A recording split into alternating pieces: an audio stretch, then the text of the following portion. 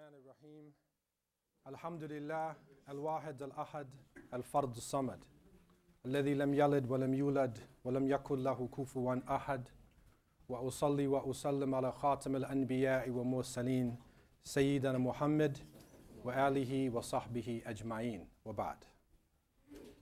To my beloved brothers and sisters, I begin with the greeting words of the righteous. Assalamu alaikum wa rahmatullah.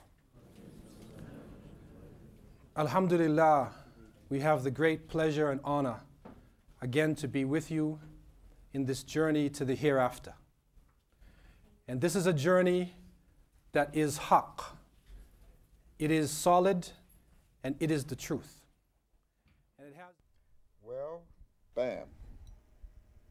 We're here on the Underground Railroad, and we have a subject matter that I'm sure the public is interested in. And we want to talk about this so the public can have knowledge of it, and we're going to talk about it from the perspective of having charter schools, having bad water that creates the need for more education. And we're going to let our guests, starting on my left and moving to my right, introduce themselves. Good evening. My name is Audrey Wright. I'm from Gordis Foundation and C.H. Millery. Address is 6430 South Ashland, 773-434-3920. I'm attorney Brunel Donald Shea, K-Y-E-I. I am currently, I just actually ran for Lieutenant Governor for the state of Illinois on the Democratic ticket. I was T.O. Hardeman's running mate. How many votes you get? We got 128,000 votes, 30% of the vote, and I want to thank everybody that went out and voted for us. I appreciate you, and I applaud you. Thank you. How much money you have? 30,000. Our commissioner from the Water Reclamation District. My name is Commissioner Frank Avila. I'm a commissioner at the Metropolitan Water Reclamation District of Greater Chicago.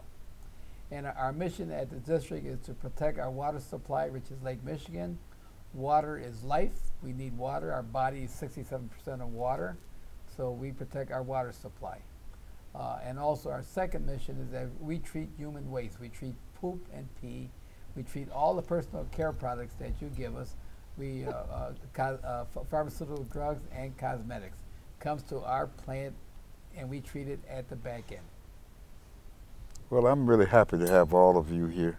Thank you so And much. our basic topic, I'd like to get all of you all's opinion. And I want to get the commissioner's opinion from a different perspective.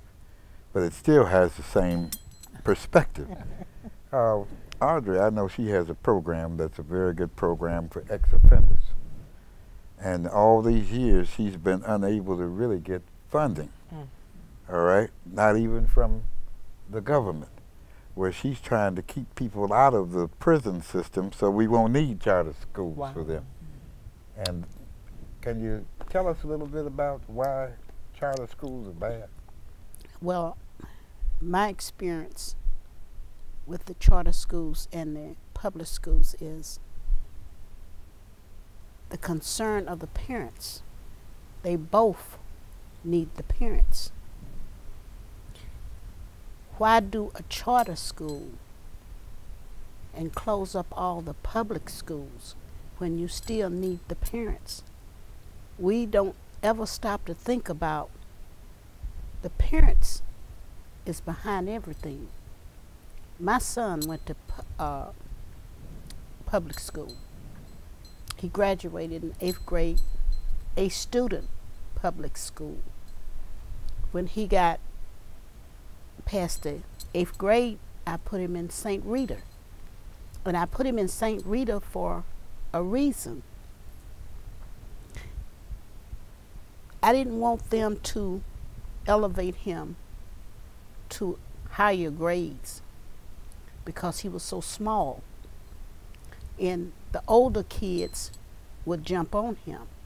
But I was always there as a parent in that public school. My face was always shown in the public school. I never left him alone and say, okay, this is where you gonna be, and going off. And I had a job every day. So when you start closing up the public schools, it's got to do with the parents. The charter schools can't make it unless the parents are there. So it's the same thing. That's just like in the streets with guns.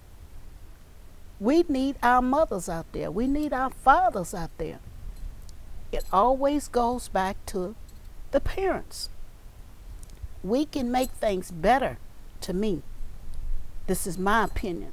It's okay to agree to disagree, but this is the way I think.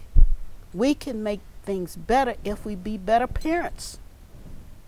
You know, your child can learn just as well as anybody else. They're pulling all the good students out of the public school, the A students, and put them into these charter schools.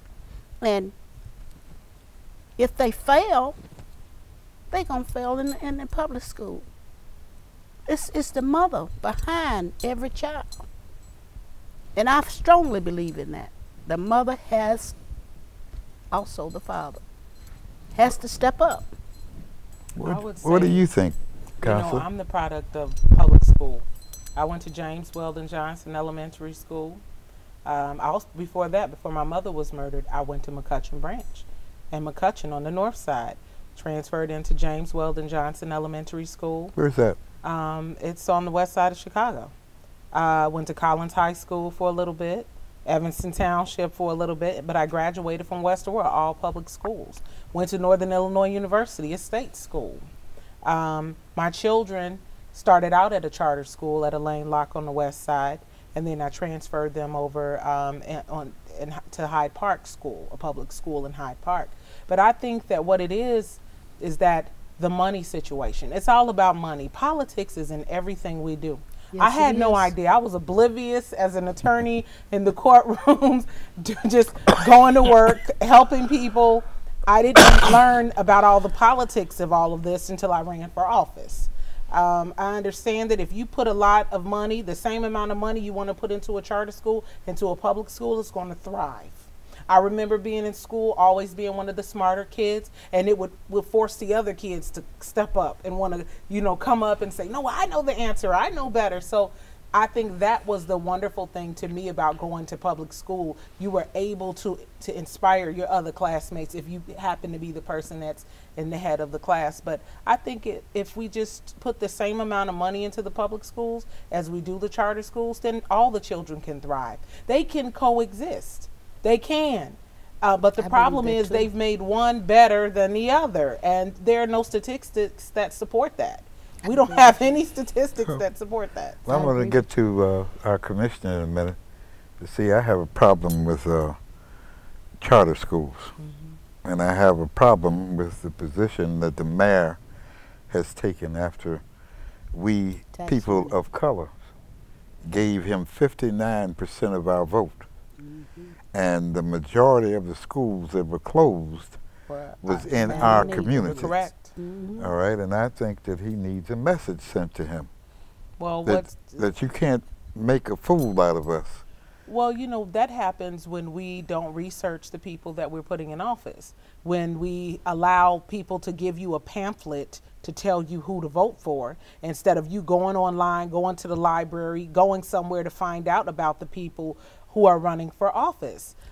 We got a lot of elite people in office who think that they're better than the rest of us. That happens in everything. Yeah, you do. I said politics that is everywhere. Happens if you don't research That's right. the person himself, you get left holding the bag.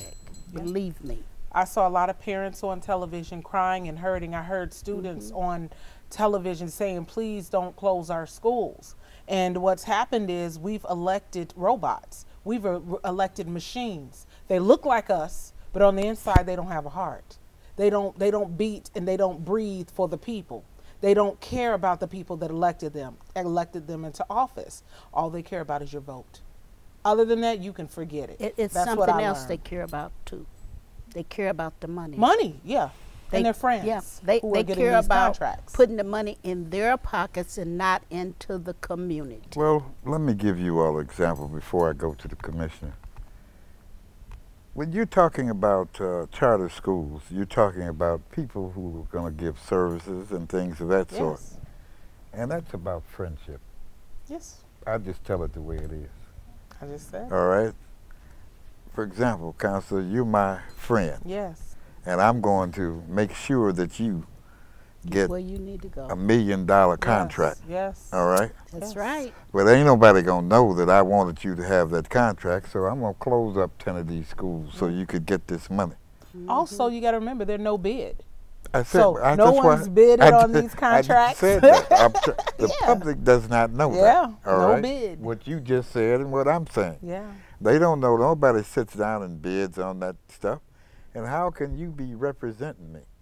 All right, let's hear before I go to the commissioner, caller that's online. Caller, go ahead and speak. Caller, go ahead and speak. You're on the line. Yes, I wanted to talk to you about the charter schools. Yes, sir. And it's, to me, it might be, I agree on what you all have stated about the charter schools, but it will be harder to abolish a charter schools because, like the lady said in politics about it being political, it's not in just Chicago, but they are making charter schools a federal initiative. So it's not just in the state. They are already in the making of making a charter system all over this country. So how would people or advocates try to stand or try to advocate for public schools if it's already in the making of charter schools being a federal initiative? And that's just my question. Well, I believe that all the power belongs to the people. And if the people resist and say, okay, you go on and do that, but the next election we got a surprise for you. Right. You won't be sitting in that seat. All you have to do is get rid of one or two of them. And the rest are going to say, oh my God, we got to start falling in line with what this group wants us to do, because if we don't, this is what could happen to us, because they want to be paid. What's happened is instead of us having a democracy, like I was saying before, we've got an oligarchy where the people with all the money are controlling. That is not what democracy requires. Democracy requires the majority of the people to rule. The fact that the majority of the people in this state are not in favor of charter schools is supposed to be front and center and priority. But what's happened is we, the poor and the working class people of this state, have allowed wealthy people to take over our state and run the state. So until we collectively get together as a majority and come with one mighty voice to come against what we don't want, the wealthy and the rich and all these people with all these special interests will continue to rule and allow their friends to get all these multi-million-dollar contracts. That's what's going to happen unless we speak up and do something about it collectively. Well, we're going to take a little break for a minute because we want to add someone to our program. So we'll be right back in a minute. Bismillahirrahmanirrahim. Alhamdulillah, al-wahid al-ahad, al-fard al-samad. الذي لم يلد ولم يولد ولم يكن له كفوا أحد وأصلي وأسلم على خاتم الأنبياء والمرسلين سيدنا محمد وآله وصحبه أجمعين وبعد. To my beloved brothers and sisters, I begin with the greeting words of the righteous. Assalamu alaikum wa rahmatullah. Alhamdulillah, we have the great pleasure and honor again to be with you in this journey to the hereafter. And this is a journey that is haqq. It is solid and it is the truth. And it has been predicted by all of the prophets and messengers who have come from the beginning of time. But the blessings of this ummah is that the last messenger, Muhammad alayhi salatu wasalam, was given details of the journey that no other human being was ever given before. And we are his ummah. We are those who have inherited this revelation. Well, one of the things that we're going to do is we have a new guest, and we're going to have our other guests come back shortly. We have on my left and I'll let him introduce himself Yes. I'm a, because he looks like a governor. right. Wow. Thank you for that, Cliff. Well, my name is Jeffrey Porter. I'm the executive director of Gordy's Foundation. I sit to Mrs. Wright's left to help her run such a wonderful organization. So please feel free to come and see us and visit, and I think you'll be pleased. Well, I tell you, I am part of Gordy's Foundation, and I believe in what the Gordy Foundation does, because they're trying to save young men and women, all right, by giving them something that they know how to do for self. Yes. And I don't know any other group in this city that's doing that, maybe other than the Nation of Islam, that's teaching young people how to go and do something for yourself. We got a caller on the line, so we'll go to our caller. Caller, you on the line. Go on and speak. My question is, when you talked about the no bid things they have to do with the charter schools and who gets hired to do things, were you meaning that people are doing favors for people? It seemed like you were saying that. Maybe the mayor's giving people projects because they're who he wants to, and it's because they don't have to really bid. Let's be realistic. Is that what you're saying? Let's be realistic. Let's not fool each other, okay? You and I both know that what happens in politics is that friends take care of friends. And I'm being realistic. I don't shut up, bite my tongue. I just tell it the way it is. And you can't tell me how it was, because I was in that mess once upon a time. Let's talk. You follow the paper trails. Find out who's getting the contracts. How are they connected?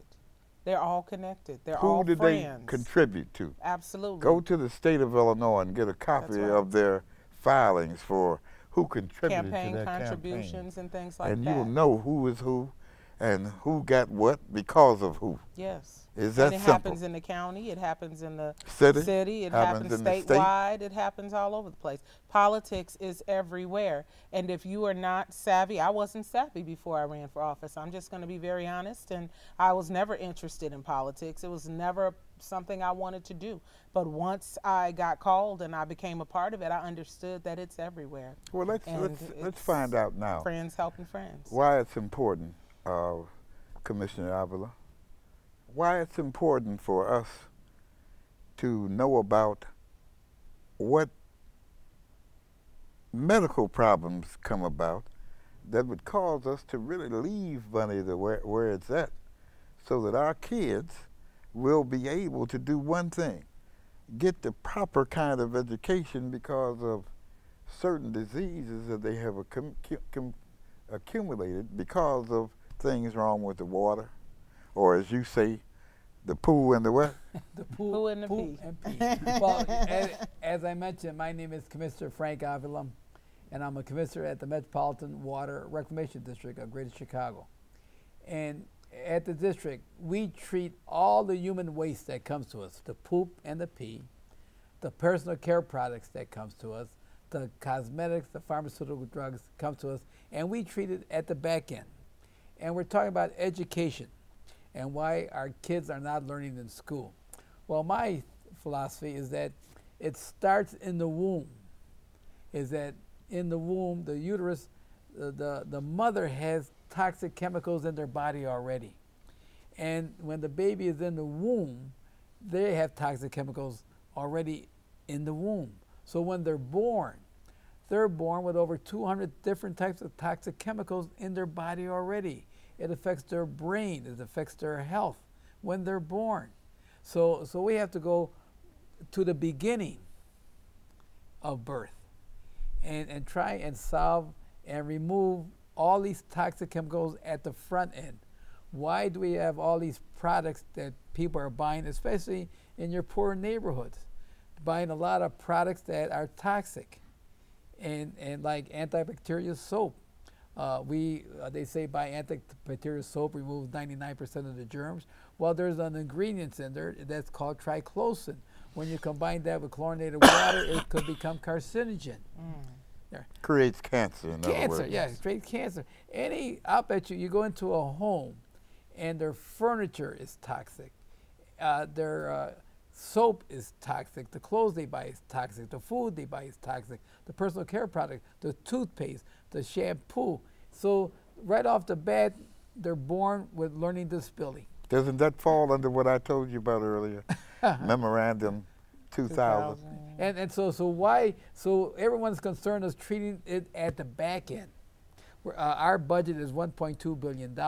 So we're treating everything at the back end when it'd be a lot less expensive to treat it at the front end. We're talking about our kids not learning. We're talking about crime. We're talking about we're sending our young kids to prison. Well, it doesn't start when they're 16 years old. It starts at birth. They're learning problems, and that's where it starts. And that's where we have to consider also. It's kind of like the Q&Q process, where it's not anymore quality, it's quantity over quality now. And you mentioned about different toxins in food. Basically, I'm a vegan myself. I won't even consume meat because it's treated. Anytime you go in a store and you see meat is red as a red crayon, there's a chemical process there. I remember when my grandmother and them, basically, they would have meat in a smokehouse. You know, we'd visit down south, and it would be a brownish color. It wasn't red. So what they do, they put yellow, red number 5 in meats, yellow number 5 in Twinkies, and they treat the soda pop, they color it, and our kids, they digest this stuff, and when it's ingested, now the body is trying to get rid of this stuff, but it doesn't know how. So what it is that we basically have to take our own selves and basically do research to say, okay, what's the best thing to put in my body? It's not about the quality like McDonald's. Once upon a time, you go into McDonald's because it was new. Mom didn't have to cook. There was no drive-thrus. Now when everybody wanted to go to McDonald's, they had to come up with another concept to get that food out quicker. So now they had to drive-thru. You don't have to come in anymore. So what do? Now we got to make it quicker. So this is the microwave society, and chemicals help that microwave society. So we're literally being poisoned, but we like the taste. And our babies are being born with adult diseases. Yes. Any type of adult disease that they have when they're 40, 50 years old, a baby has it now. And when they eat personal care products, the food, they put antibiotics, steroids in the meat. When they eat, if they don't eat organic food, which you don't find in the African American community or the Hispanic communities, very few stores or maybe none. And these pesticides and herbicides from the vegetables that you eat, all these chemicals, they'll meet and they'll form new synthetic compounds. Yes. So when a baby is born, these synthetic compounds, when the receptacles open up in the baby's body, receptacles to accept the real hormones, they're accepting the synthetic hormones, and that's what disrupt endocrine disruptors. I don't know if you heard the term.